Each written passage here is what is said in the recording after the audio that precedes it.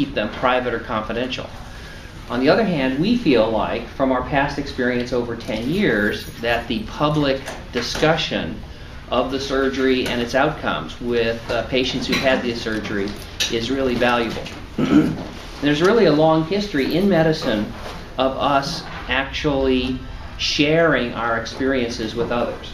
And so, for example, prenatal care, because it's a kind of a celebration of the birth of a child, is done in a group.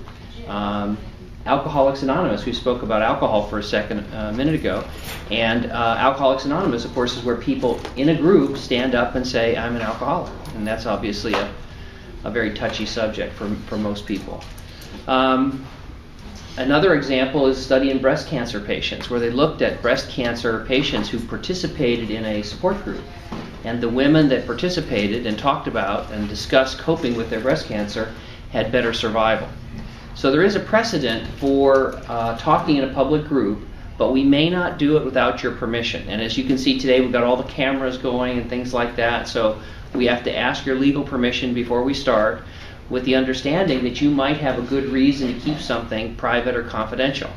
If you do have something that you want to keep private or confidential, please do, and we won't discuss it here in the public clinic, but after we're finished we'll turn off all the high-tech equipment here, my $50 video camera, and we'll go ahead and talk privately if you wish. But before we start, may I ask then, can I have your legal permission to talk to you all in a public group this morning? Yes. Yes. Okay, thank you very much. The way the clinic goes this morning is, first, we're going to talk to the patients who had surgery last week, and they may or may not give us permission to take their staples out and kind of see what the wounds are like and things like that, and they'll talk about their experiences. Then we'll talk with the people who are planning on having surgery this week, and then we'll talk with kind of any other stragglers who happen to be here by mistake. They just kind of got lost and came in just to kind of see what was going on. But that's our plan for this morning. So first, looks like Carol, you might be first. You want to say hi? Hi, I'm Carolyn. What's the scoop? How are you? I'm terrific. I'm almost afraid to say I haven't had a bad moment. Right, knock on wood. Right. Yes. I've lost 12 pounds. Very good. And I'm off of almost all of my medications. I was taking high blood pressure medication, cholesterol medication, and heart medication, which has since been cut down in half. And the only thing that I'm still taking full dose is the Plavix, the blood thinner. Right, that's and for you. the Effexor, because, you know. We don't think that we necessarily fixed the Effexor problem Right. with the surgery. Although, as we talked about last week, 6 months or a year from now, it's appropriate to go back and meet with your doctor and discuss that issue. Right. I got the patch on, the estrogen patch on Saturday night, just on general principles, because I could feel myself getting edgy. And you know, you notice my husband's just a little guy, I didn't want to hurt him.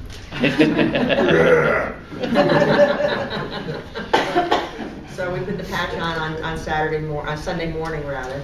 I went back to work yesterday. I worked for about 5 hours. The only issue that I have is that I'm tired. At the middle of the day, I've had it. So right now you're 6 days post-op. Mm-hmm. You've already been back to work 1 day, Mm-hmm. and your issue is you're still a little tired. Yes. I see. I understand. Yes. I wonder why. Okay, you're 5-6 days post-op, and Right. yeah, it might take a few more days to be back to your old self again. But already being back to work that quickly is good. I like to talk about Trish having surgery on Friday, and I gave her the entire weekend off, and then she came back to work on Monday, and she did get a little tired towards the end of the day, so I let her go home early. What a guy. What a guy.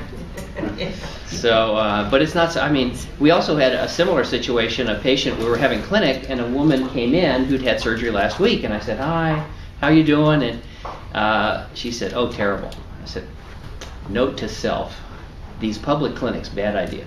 I said, oh no, what's wrong? She said, well, you know I'm a caterer. I said, yes. She said, well, on Thursday, I had to cater a wedding of 300 people. And by 9 o'clock that night, I was just beat. I said, Thursday, your surgery was Tuesday. I said, well, yeah, you know, it can take several days to get better from major surgery. She says, well, I guess you're right. So, yeah, so it's not too surprising to be a little bit tired.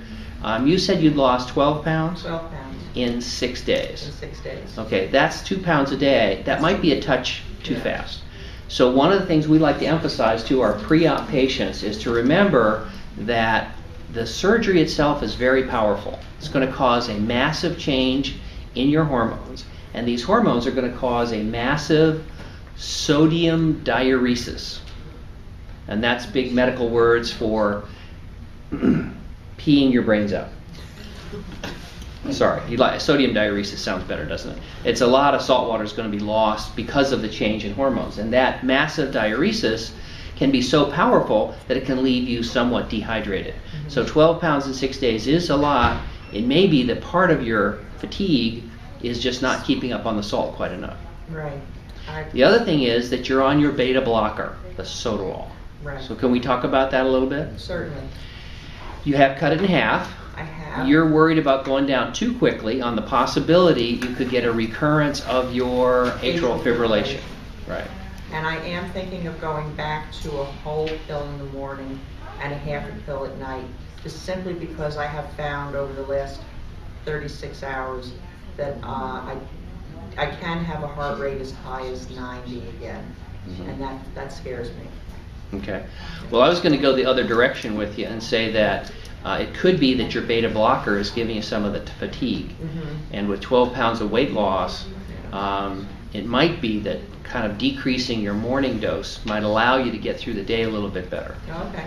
But let me ask you, you said you had one time or more than once when your pulse was 90? Yes. And do you remember when exactly that was? During the day when I was moving around and stuff. Right. You know, of course, that's what we expect. You know, the body, when you are active, it's supposed to turn on the pulse rate. So when you go upstairs, when you get angry, when you stub your toe, those activities are supposed to turn on your pulse rate. We expect a normal pulse rate to go up, even to 120s and 140s sometimes. And that's normal if you're kind of climbing stairs or doing something like that. If you're jogging, if you're playing basketball, you know, if your team is losing in the Super Bowl. You know, those kind of things can all raise the heart rate. So it may be that you can stay on the sotalol at half dose. Okay. One thing is you said you could increase it, especially increasing it during the day. That'll slow your heart rate. But it's well known that beta blockers can cause fatigue. Okay. So another option is to actually trim some of that morning dose and then watch your pulse rate. And if you notice that it's fast or you feel your heart racing or something like that, you have two options then. One is you could take the sotalol. The other thing is you might take a little extra salt water in the form of things and measure your blood pressure. And that brings us to your blood pressure. Do you remember what your blood pressure has been recently? Oh, it's been an average of 110 over 80. It doesn't want it, you know, maybe once a day it'll go up to 130 over, 85. That's pretty spectacular. You know, in other words, that's a really good blood pressure. And so for people with heart disease, what we're looking for is a low pressure head to work against.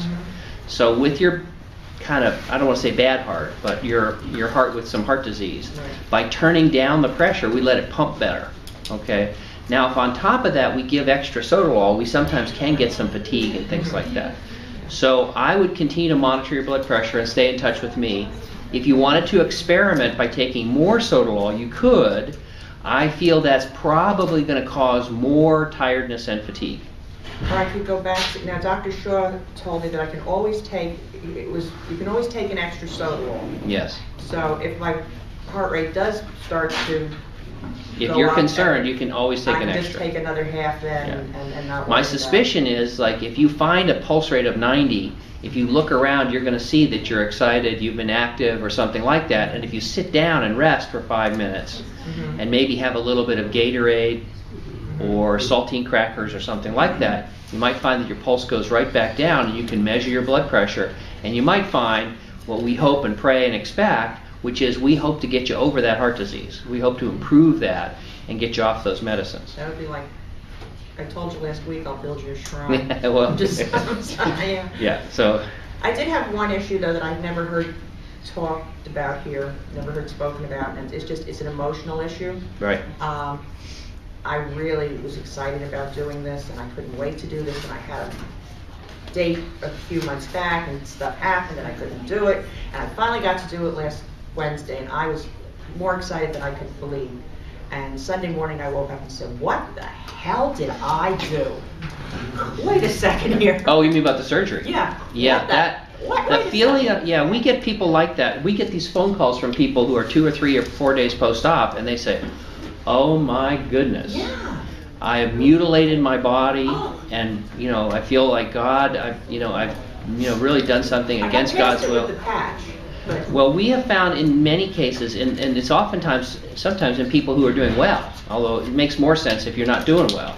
But we've seen it in people just doing terrific, and what we've tried is, like you say, is the estrogen patch. Yeah, I call it buyer's remorse. Yeah. It's looking at that Lexus out in the driveway, thinking, what the hell was I thinking? Well, on the other hand, we don't get it in everybody, and the estrogen patch really makes a difference. Mm-hmm. Again, just for those of you who are kind of new here, we'll go over this again. An obese person, an obese woman, has extremely high estrogen, abnormally high estrogen. That high estrogen is associated with increased risk of breast cancer throughout your lifetime. It's associated with an increased risk of endometrial cancer. It's associated with an increased risk of blood clots. And all these things together are profoundly dangerous. The wonderful thing about our surgery is almost immediately afterwards the estrogen drops. Mm-hmm. So that is good news as far as long-term risk of breast cancer and endometrial cancer and blood clots. On the other hand, suddenly dropping the estrogen can cause very powerful symptoms like nausea and vomiting, like anger, irritability, lack of coping skills, crying, things like that. And so we find about a quarter of our patients will have this kind of, the wheels come off, I can't deal, I'm upset, I'm tearful, what am I doing, what have I done? And that feeling is often resolved by an estrogen patch. Now, some people hear that story about the estrogen patch and they say, well, I tried one estrogen patch and it didn't work. So I want to follow that up by telling another story, and that is of an orthopedic surgeon that we operated on from Colorado. She was calling me about a week post-op, and she was, this was wrong and that was wrong. She didn't like Las Vegas, it was too hot. She didn't like the cabbie, she didn't like the hotel. Sandy hadn't answered her phone one time. The hospital staff was rude to her. Just everything you could think of was bothering her. I didn't really find any big medical problems. So I brought up the possibility, I thought in a very gentle way, the possibility she might want to consider trying the estrogen patch. And I thought flames were going to come through the phone. Oh, Dr. Rutledge, here I thought you were a reasonable doctor. I find out you're just a male chauvinist. I come to you with important problems. You put it off on my gender. And the horse you rode in on, it was just, it was awful. So after a few minutes, I said, well, let me ask you this. What does the family say about you since you've gotten home? And there was a long pause. And almost a tearful voice came back saying, my children say I've gotten really mean. So she went to her doctor and actually got her blood levels measured, and they kept putting estrogen patches on until she got back up to where she was. So for a while, she was wearing 8 estrogen patches. Now, preoperatively, she was just the nicest orthopedic surgeon in that clinic in Colorado. And afterwards, she deteriorated quite a bit as far as how much people liked her. And once she got her patches on, her family and her coworkers loved me. So, you have tried one estrogen patch. I'm doing good with it. Yeah, I would say I'd try another though. Okay. Yeah. I'm cold. That lack of the kind of feeling of cold is one of the hallmarks of the hormonal changes we get from the surgery. And again, we have a story about that as well. We had a woman who was married to a man who worked for NASA and worked at Cape Canaveral in Florida, where it's pretty hot and muggy. She, as a heavy woman, could not tolerate the heat in Florida, so she lived in the mountains of North Carolina. And they would get together on kind of regular things, but they found that worked pretty well for them. And after the surgery, she got quite cold, and that we expect that's going to happen to you.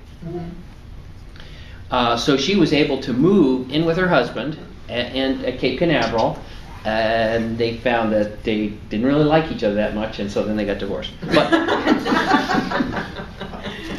so it's not the best story, but yeah. So we do find that we expect for you to get cold. Yes, I've never been cold in my life, and so this is a very interesting situation. This is welcome to our new world. Yes, ma'am. What about women that have had hysterectomies and their estrogen levels already down? Yeah, I'll tell you another story. Okay. I had a very, you all are kind of dressed kind of casual today, which I think is reasonable. We had a woman, though, from California, a professional woman, and when she came, she was fully dressed, heels and a suit and everything.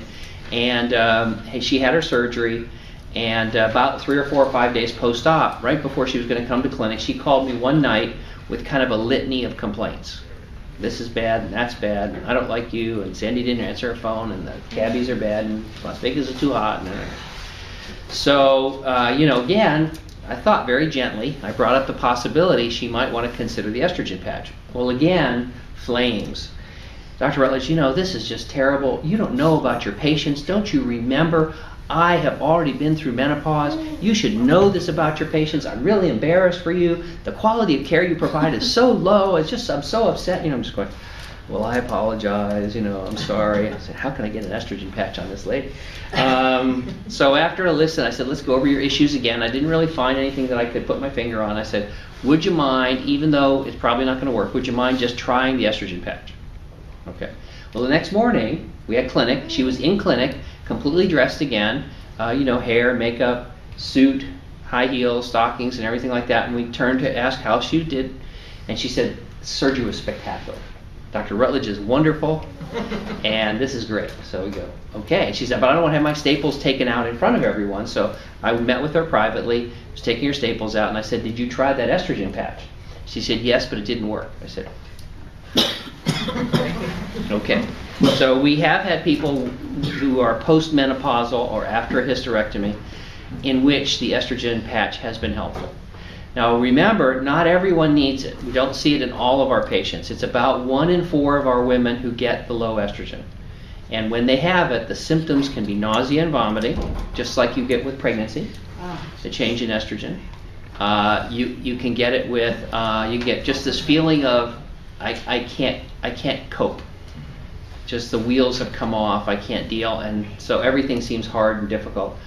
And again, that only happens about 1 in 4 people. Now the beauty of that problem is it's so easily remedied by just putting on the estrogen patch. That usually fixes it. But again, you have to be aware of this, be willing to use the patch, and also to be able to be willing to try more than one if it's necessary. Okay. Yeah, I had a complete hysterectomy 18 years ago. And who thought, But it works. Good. You want to have your staples out? Yes, sir. Okay. Is it okay to have it You were in? attached to them on your coupon. I think you're attached to them on your coupon. Oh, yes, I do. I like them so much.